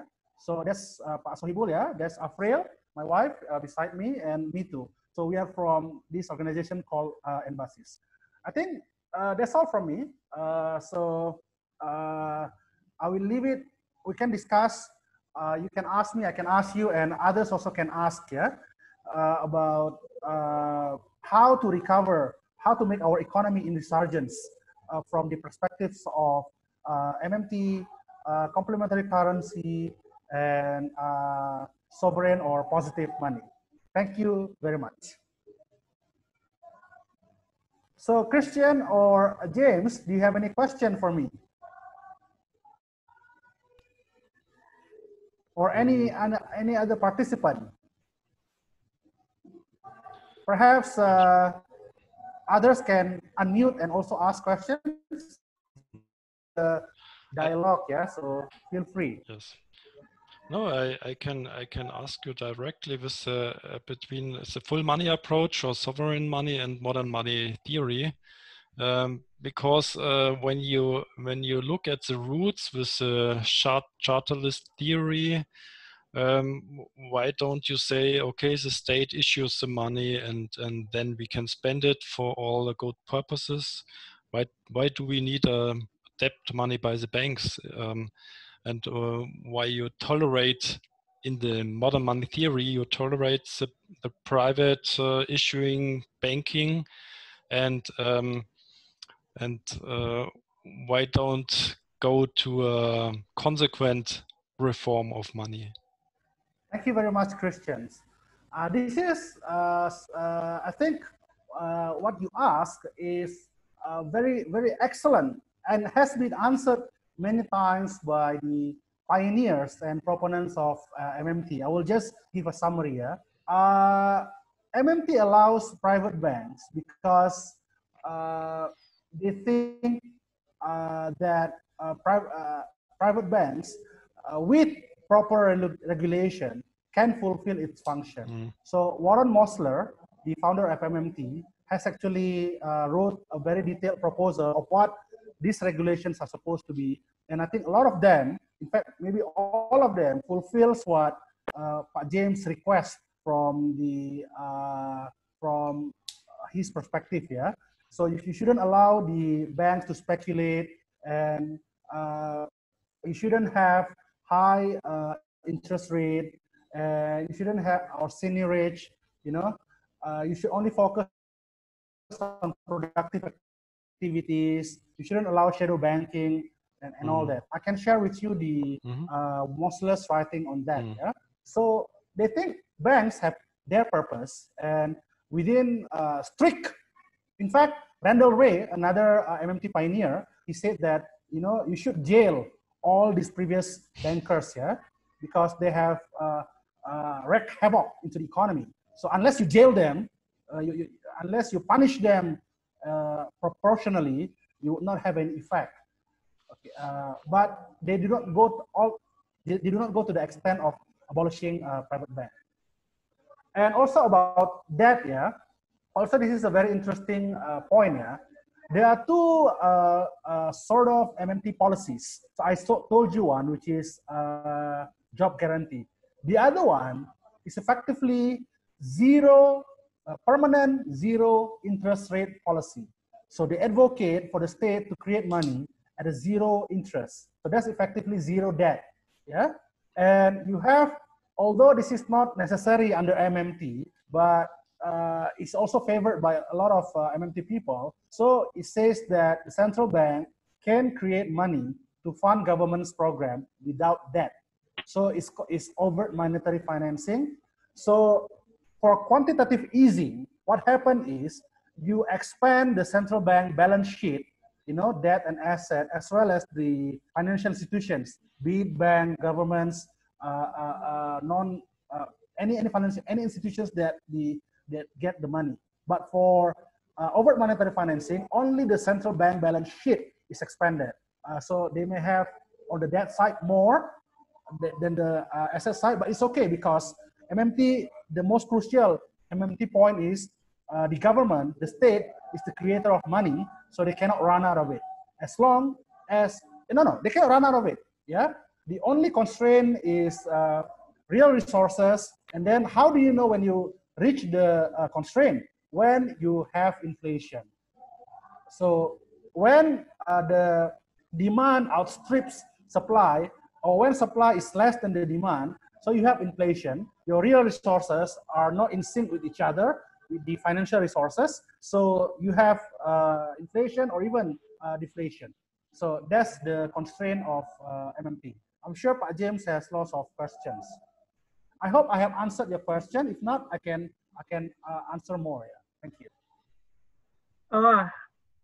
I will talk a little about this debt. Yeah, this is the problem of the economy now. So, for example, if you see, for example, in the United States, there is 10 trillion of dollar debt. Really, it is based on the money printing of the private banks. Really, first before 1666, money was created by the sovereign power. But after 1666, it has been changed that the government borrow from the private bank, and then it has been the origin of debt by the government.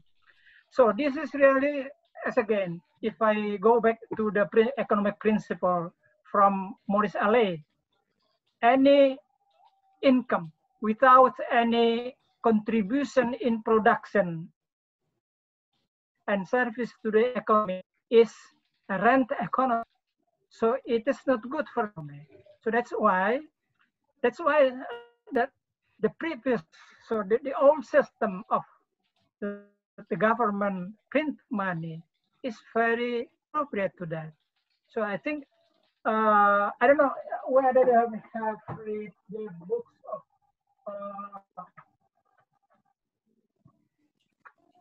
Maurice Allais. Yes, like this. It's the books of Maurice Allais. This is one of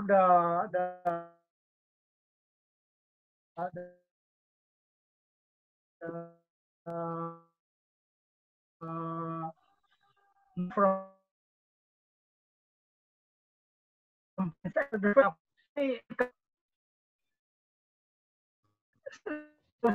newly constructed food. The price was high.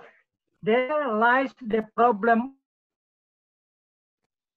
So this is, you see, for example, from everybody has to work to food, something like that.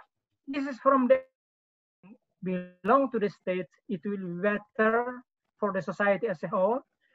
Less will be about the inequality of income, inequality of wealth, and it will be more prosperous to the left.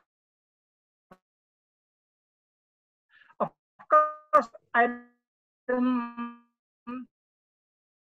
think no, income return to that.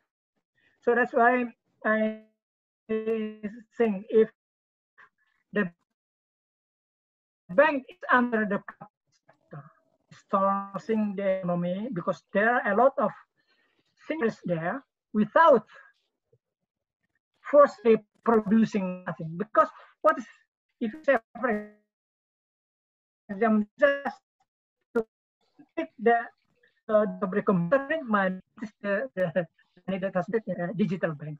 So that's, I think, this we have to think it over.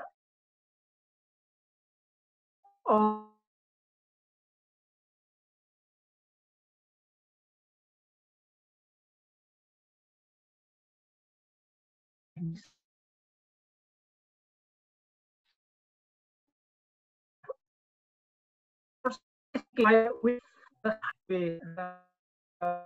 is unjust and also not productive. That's why my objection to the secretary printing on that.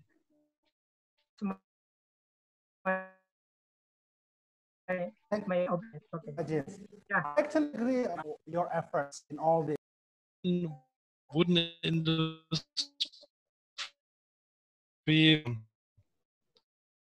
wooden floors, or we have here some clothing company. So many different types. We had here, yes. Central government or is a federal, so you have federal, province. There were all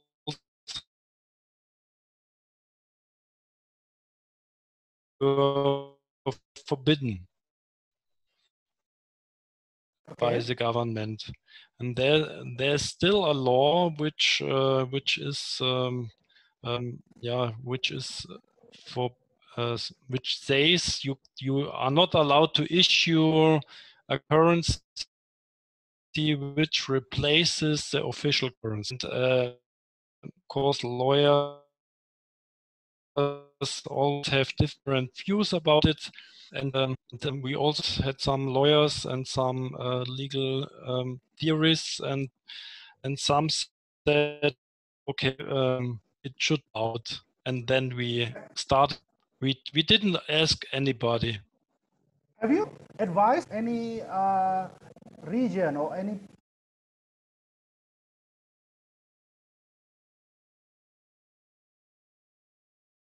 people outside of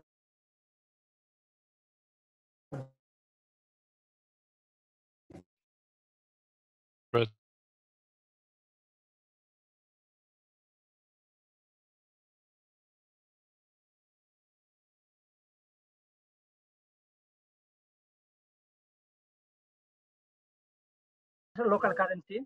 But I would like to ask, allowed to circulate. Yes. Yes. You're not afraid of that? You're not afraid of that? No. Now we exist more than 17 years, and we have many talks with central bankers, and it was very interesting because there's a study in Germany about local currencies in the Chiemgau, and it was written by an economist, and he says, oh, we don't have to be afraid of the local currencies, so we tolerate them. And it's not an official legal view, it's only a view of one economist, but it was very there was one case at the courts, and they said, okay, when the economist of the European Central Bank says it's okay, or it's then we don't have any prosecution about it. And it's interesting with Wörgl, it's only 40 kilometers from my hometown, from Rosenheim, yes. And we also we work together. We work together because there's a museum there, and there's also some small initiatives, and we work quite closely together. Yes. And of course it's a role model, because the local authority issued the currency, so it's like a sovereign money or modern money. You can choose. Yeah. They issue, because you also had the banks beside, so they issued the money. They paid the employees or the unemployed people, and they built bridges and streets and kindergartens, and then the unemployment decreased in the town. And then the government came and said, "Oh, you are a local authority. You are not allowed to compete with the central bank as a state authority." Yes. It could be that it would be different when it would be a local association or something like that, but it was a local authority. It was a part of the state, and though they prevented that the experiment goes on, it was only 1 year, and today it's quite famous, or some know it, and I think that is that's the right solution for such regions, to work together with local government, and that they say, okay, we issue the currency, and you can pay the taxes or the fees of the local government, not more, not less. And that's the story of the colonial scripts in the US in the 18th century. They issued the currency. Besides the United Kingdom was far away, and the local government said, okay, we issue the currency, and we look for ourselves and strengthen ourselves, and use the potential of our region. So yeah, one question. What's my question? How do you compare the income per capita in your region compared to your neighbors? Income per capita, because you are using Simgawar money. Yes. There would be a positive impact. So, do you have an income per capita higher than the region surrounding the Simgawar region? When you compare the businesses who takes the Chiemgauer with the businesses who doesn't take it, there you have some difference. But I have said there are only 500 of them, and we have about 15,000 businesses in the region. So with the Chiemgauer, you don't have a regional impact, not on a macroeconomic level. That's too small. In Switzerland, there was a macroeconomic impact in the 90s, but not with the Chiemgauer on that level. But the crucial point is the local government. We don't have the local government in the system. Thank you. We have Eva Karina wants to ask a question in Indonesian. I'm not sure whether she wants to ask it by voice or by text. Eva, could you? Yeah, please. Yeah, thank you, Bang Surya. Saya mohon maaf jika saya memilih untuk menggunakan bahasa Indonesia karena saya khawatir salah mentranslasikannya. Pertanyaan saya mungkin tertuju untuk Pak James juga to Christian. Mungkin karena saya mahasiswa HI, jadi saya juga tidak terlalu memahami bagaimana teori soal moneter ini. Tapi dalam sistem moneter global saat ini kita menghadapi ketidakseimbangan dalam sistem moneter, di mana ada negara seperti Amerika Serikat misalnya yang dengan confident-nya bertahun-tahun neraca perdagangan dan pembayarannya defisit, dan pembangunannya itu dibiayai oleh investasi dari negara-negara Asia Timur dan Tiongkok misalnya yang menghadapi neraca pembayaran yang surplus. Nah, seringkali ketidakseimbangan sistem moneter global ini direspon dengan yang membuka free trade seluas-luasnya, membuka arus modal seluas-luasnya gitu, melepas semua barrier-barrier perdagangan. Seakan di sini lokal itu sama sekali tidak ada gitu. Dan saya sendiri baru mengetahui soal fenomena bahwa ternyata bank komersial ini ternyata bisa mencetak uang. Nah, Padahal kan seringkali ketidakseimbangan ini sudah bermasalah, tapi terus-menerus dijustifikasi untuk membuka membuka perdagangan global gitu, di mana terus-menerus terutama untuk negara-negara berkembang misalnya, ya perekonomian selalu diperuntukkan untuk memenuhi permintaan eksternal misalnya. Nah, pertanyaan saya bagaimana mekanisme positif currency dan complementary currency ini bisa menjawab permasalahan soal overcapacity, karena di satu sisi bagi negara-negara seperti Tiongkok ketidakseimbangan ini juga memberikan mereka benefit gitu, karena mereka bisa mensirkulasikan situasi surplus perekonomiannya gitu, dan bisa memberikan otoritas bagi negaranya untuk mengatur kebijakan makroekonominya, either itu export-led atau investment-led gitu. Nah, saya ingin mengetahui bagaimana kedua mekanisme yang diusulkan ini bisa menjawab permasalahan ketidakseimbangan atau imbalance dalam sistem moneter global. Terima kasih Bang Surya. Minta tolong untuk bisa ditranslasikan. Terima kasih. Thank you very much, Karina. So, Pak James, before you answer, I will translate, and you can answer in English. I think Karina understands, and I think she can also speak English well, but she just chooses Indonesian because to avoid any mistakes. Yeah. So, Christian, basically, Karina is asking about the global system and the national system. So, at the moment, we see in the US, this is Christina, Karina said, yeah, they are funded by the East Asian states, who buy their bonds, yeah.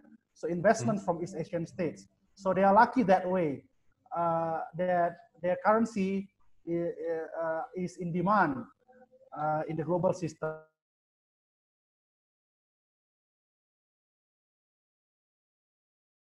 Right. And also, at the moment we have an imbalance. Yeah, silakan Pak James. Saya mulai. Wait, Christian, perhaps you can understand from James' answer, yeah? I will also translate it later. Okay, Pak James, please, go ahead. Yeah. Okay, so there is about why the investment going to the United States. In economics, there has been the issue of Lucas paradox. Because according to the theory, really, because advanced country has been high intensity of capital, there should be a capital flow to developing countries. But in reality, no. This is the so-called Lucas paradox. Because the investment going to the United States, why? Because the environment is very good, and then about the law, about the productivity of the labor force, and also about how is compared to the developing countries, it is very lagging behind. So that's why there is a tendency from investor going to the United States. This is contrary to the theory. The theory, this comes from a big person like Paul A. Samuelson. Paul A. Samuelson from the MIT has said that those developing countries with low intensity of capital will give a higher productivity of capital if invested there. In reality, no. People going to the United States investment because at the end, their productivity, the internal rate of return will be higher in the United States. So how is about this theory, monetary, facing this problem? If you see, for example, now in the problem about debt of Indonesia, where I had been involved in that, is because there is a theory, also wrong theory. A wrong theory said that if a country, I have written it in my presentation, if a country lacking in saving, in domestic saving, they have to borrow from the foreign countries where saving is surplus. And then what has happened? Really, there has been another theory. St. Peter, for example, has said, no, you don't need to borrow from abroad. You just create money in the bank and then use it for investment. And then after investment, you can save later. So here, saving follow investment. In the theory, saving precedes investment. So this is a theory that has been, I think that should be called. I am really very surprised why it's really happened. I don't know, because Schumpeter has published his book in 1911, while the next theory is in 1936. So really, why is not Schumpeter has been followed? I'm afraid, because the book in our country has been, in economic especially, mostly from the United States, and all of the theories from this theory has been in that. Never has been mentioned about Schumpeter from German, so German or Switzerland. Yeah. So this is the new money theory.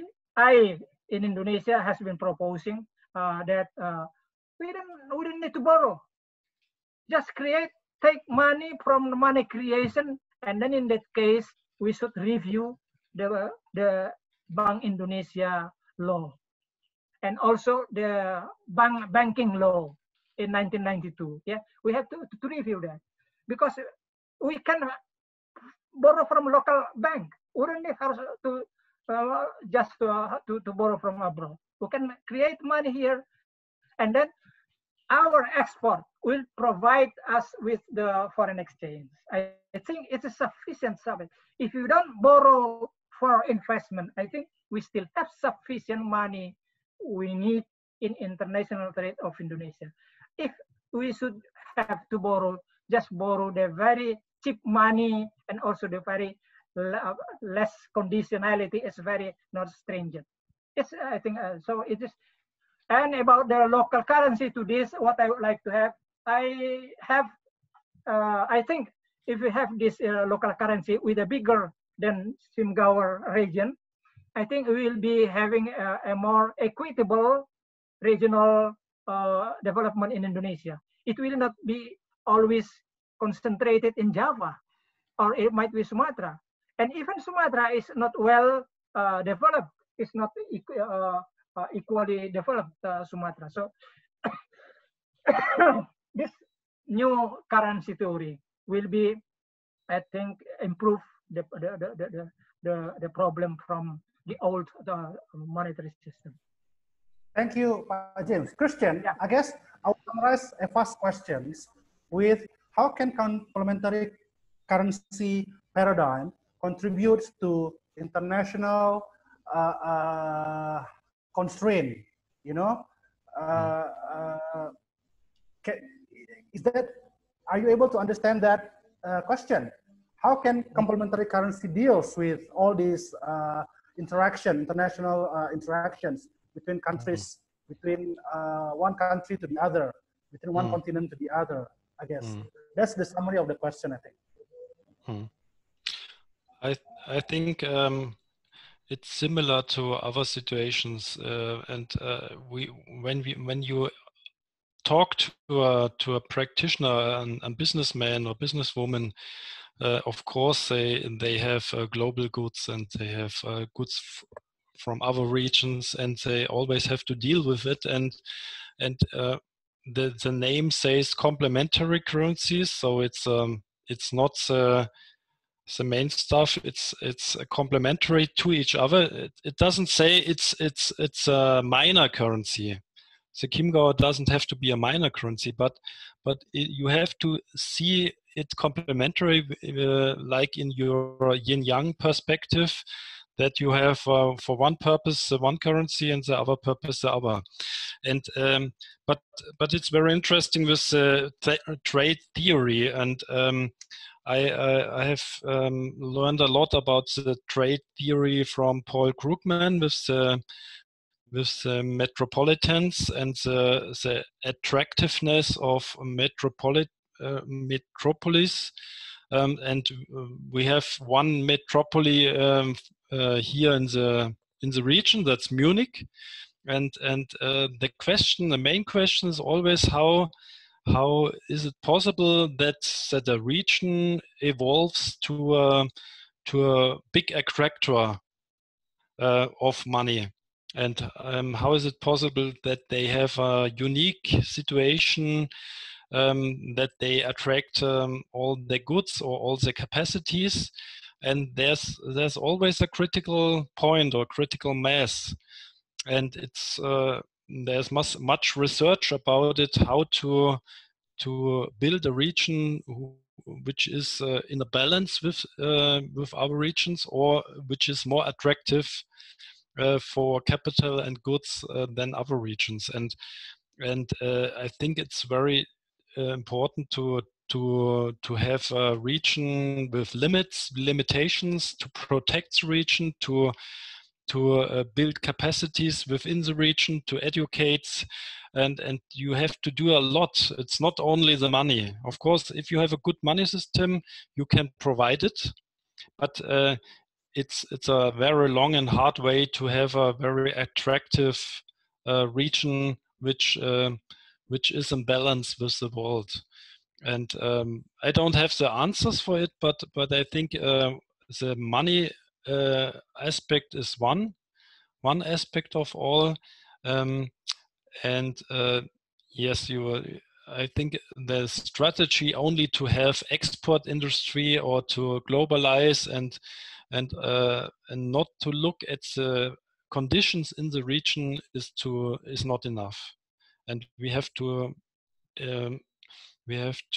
build a broader perspective and a deeper perspective, and then perhaps it's possible to have a region in like that in Indonesia, that you develop it to a successful region, and I think that's always the challenge and the key question. And the other challenge is, of course, we only have one world and one planet, and we have to build the new attractors in a sustainable way, and we can't build much more coal mines or coal factories and so on. So I think when we build new attractive regions, we have some sort of challenges, but I always say we can make it, and yes, so one contribution is the money system. You have paved the way for the rest of us, Christian. So this is, I think, our last question or comment, yeah, by Sohibul Ansor Siregar. Hello, Sohibul. Are you, please, you said you want to... Okay. But this is the last comment, yeah. After this, let's close the webinar because I need to go to the toilet also. Let me, okay. Let me express myself in Indonesia, in bahasa ya. Sampai sejauh ini kita sudah membicarakan banyak hal. Kondisi lokal, nasional, regional, dan internasional. Ada hal-hal yang bisa kita putuskan di sini untuk kepentingan Indonesia. Karena kalau Indonesia terpuruk terus, dunia pun akan ikut menangis. Karena itu, satu hal yang belum kita jawab, Surya dan Pak Jamester, bisakah hasil forum ini kita formulasi dalam bentuk pokok-pokok pikiran kritis dan rekomendasi akademik yang sifatnya independen untuk bisa dibaca oleh semua pembijaksana negara yang tadi dicaci maki oleh Pak Jamester. Ya. Juga ingin memberi pesan kepada kekuatan dunia yang ingin menggenggam seluruh potensi di kantong mereka demi akumulasi kapital. Jadi Surya akan saya minta untuk lebih peran aktif merumuskan gagasan ini, kita buat dokumen, kita tanda tangani bersama supaya ada efeknya. Efeknya itu efek lokal, nasional, regional, dan internasional. Thank you very much.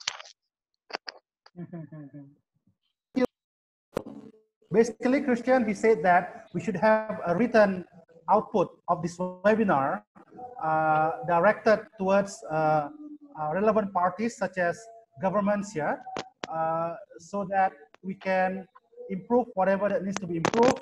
We can ask the relevant people to listen, to read, to hear, to know more about these paradigms.